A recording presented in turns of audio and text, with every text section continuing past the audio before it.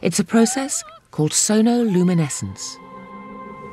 The first time I saw sonarluminescence was in a darkened room. I was transfixed to look at this spherical flask of fluid.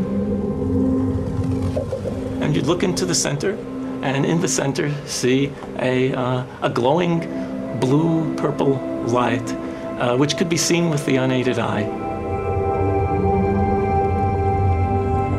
It looked like a star in the heavens.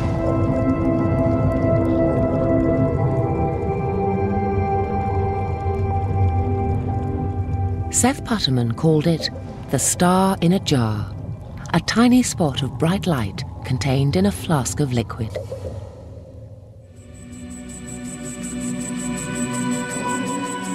This star in a jar is made when a sound wave is passed through a small bubble inside a flask of liquid.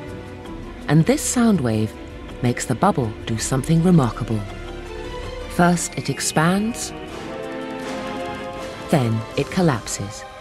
And this collapse happens so violently that vapor molecules trapped inside the bubble slam together and heat up so much that the bubble gives off an incredible burst of heat and light, several thousand times a second, giving the appearance of a star.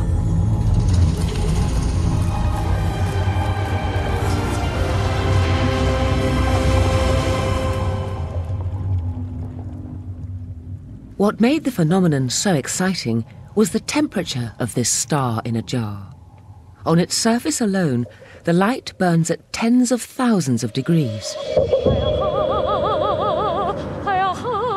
And Seth Putterman now contemplated a tantalizing possibility. Could the core of the collapsing bubble be even hotter? Hot enough for fusion.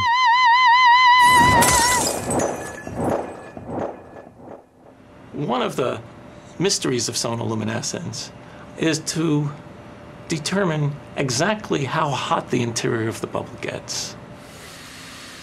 In the sun, the interior can be millions of degrees, hot enough to cause fusion. And the thought crossed my mind that perhaps inside the collapsing bubble, the interior of the bubble might also get hot enough to cause fusion.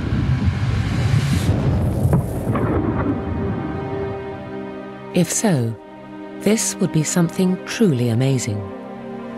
By simply bombarding tiny bubbles with sound waves, temperatures of over 10 million degrees would be created.